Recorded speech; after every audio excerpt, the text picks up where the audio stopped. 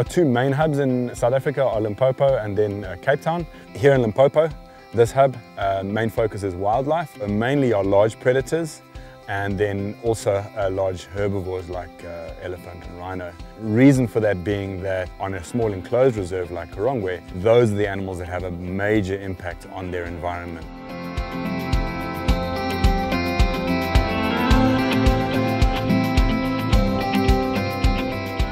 Being here for 2 weeks even, you get to know individual animals, and because we get to try and find these animals repeatedly, ultimately you're going to end up with some phenomenal sightings.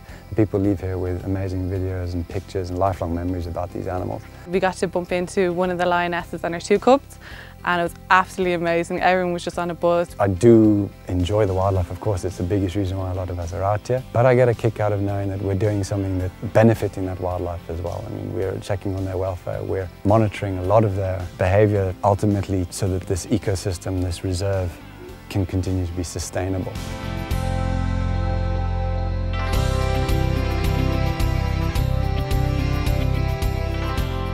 In Cape Town, our main focus is on community development, teaching, childcare, early childhood development, sports development, health development, construction, arts and childcare, where we incorporate the arts and creativity into childcare and early childhood development. We're so known in that township. We drive in there, they know our buses so well, and you can hear the kids next to the road chanting, "Teacher, teacher, teacher," welcoming us into the township.